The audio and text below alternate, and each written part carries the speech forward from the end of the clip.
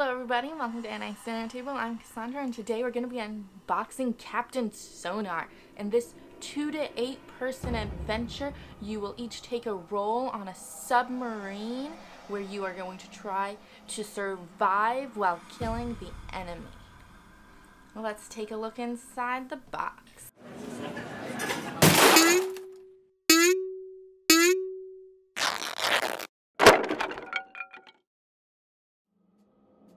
The art is really detailed. It's got a lot going on in this cover art where you have these many different people who are all both working really hard, it seems, but also really freaked out with the glass cracking and bombs being deployed.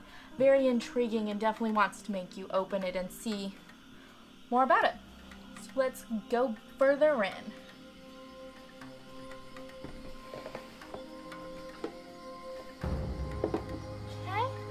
We have the rule book. It's not very large, only 8 pages. Setup is fairly short. And then it looks like the roles, what is happening, preparing, and then end of game. So it is a full 7 pages of like gameplay. And then page 8 is some different scenarios that you can play while doing it. And we have some plastic film things, and there's a warning, please remove and discard the plastic film before use. So it's like thick plastic that could like maybe go over a board and be like written on or something. Ooh, gorgeous, gorgeous art with this. Oh, this is the board.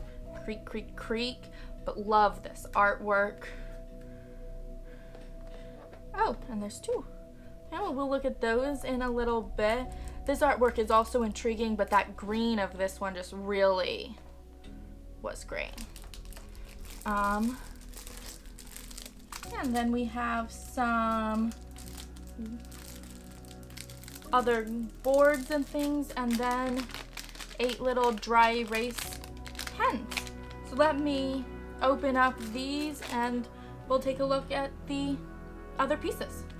So what I thought was going to be like a player board are actually just those like screens.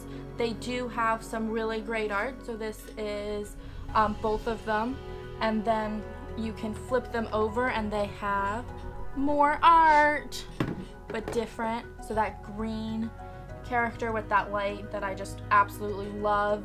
And then this one also has some gorgeous art on the other side. This blue versus this yellow is also goes with these mats that they had. There were quite a few. So we had the first mates functions, the engineer functions, radio operator, and the captain. The radio operator and the captain ones had maps for different maps. So that was the Alpha, then the Bravo map, which they had both, the Charlie map, the Delta map, and then the Echo map. And they were exactly the same with the yellow, and same maps. So this is Alpha, and had the same things with Delta, Bravo, Charlie, Echo maps also. So it seems like you're going to be competing against your other players, so that it's really like a co-op of 4 people playing against another co-op. So it's teams instead of a cooperative, truly like everyone's cooperating together.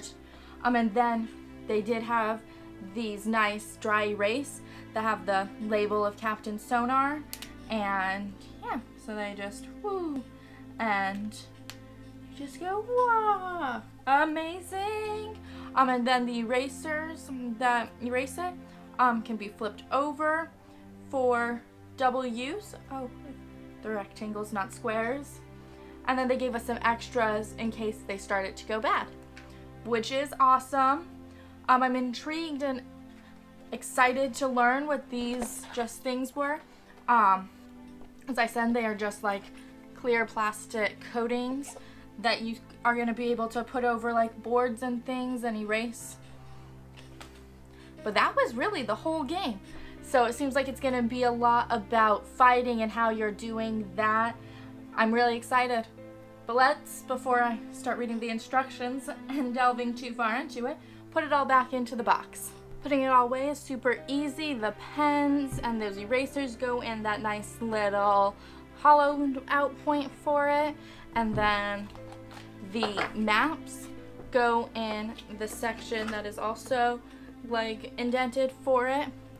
The player mat things that cover the go next, then these screens, and then the rules right on top. So that was what was in the box of Captain Sonar. I'm really excited for this co-op team adventure for 2 to 8 players. If you like this video, hit the like button, and as always, don't forget to subscribe and hit the bell icon to get reminders of our newest videos.